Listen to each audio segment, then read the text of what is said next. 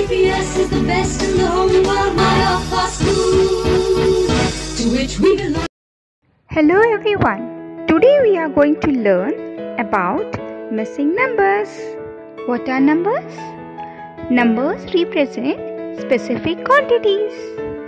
Numbers are found everywhere. They are on clock, computer, calendar, whiteboard, and so on. We have already done with the numbers from 1 to 100.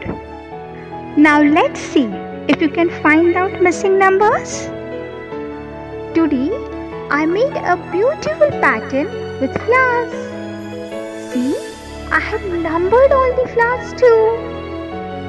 But some of my flowers blew away. Now I have to place them at right place. Will you help me to do that? You will? Wow, that sounds great! Now let's find out what will come over here.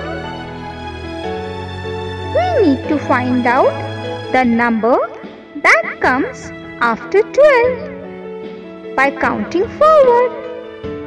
12, 13, 14, 15. So we will place flower with 13 number at this place. Now let's find out what will come over here.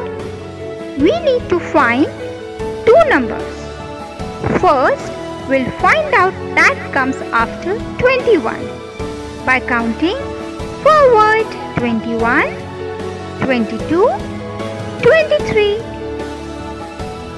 So place 22 number flower over here and then 23 number flower at this place.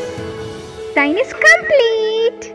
We have learned that to find out the missing numbers after a particular number, we need to count forward. Now go ahead. Practice and test your knowledge on finding the missing numbers with the help of exercise given in the compiled book. Very soon we'll meet again. Till then, bye. Stay home, stay safe. Jai Hind.